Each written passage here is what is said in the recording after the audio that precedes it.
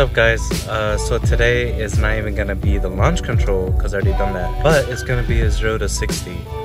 So how it works is actually really similar to what I showed in the launch control settings. So I'm gonna quickly show it to you right now. Okay, so right now you would basically scroll down to performance, then you would click 0 to 60. So once you do that, basically what it's saying right now is like it's waiting for you to move the car so it can like calculate in how many seconds you can do 0 to 60 miles per hour. It has a different feature where you can do a quarter mile, but I mean the typical one is usually just 0 to 60. So today we're going to be doing that. I'm really curious on what the numbers are for this because I never done it before with the chip, but I'm gonna have to find an empty road first to do that, so let me find that real quick.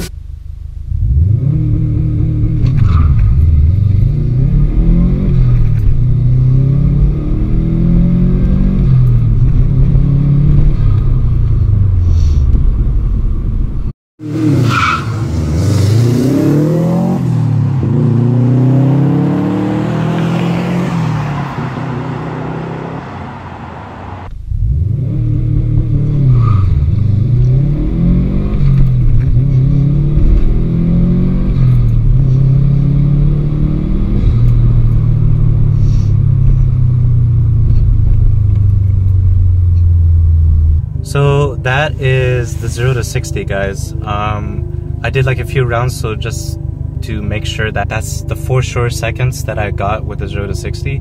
So this is the result. I end up getting 7.0 seconds on 0 to 60.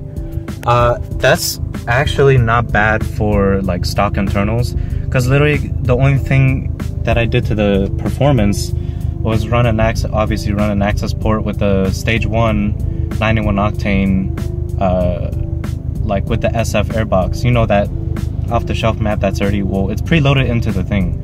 But with that and the short ram intake with the SF airbox and the chip, just those are letting me run 7 seconds on 0 to 60. So that's actually not bad.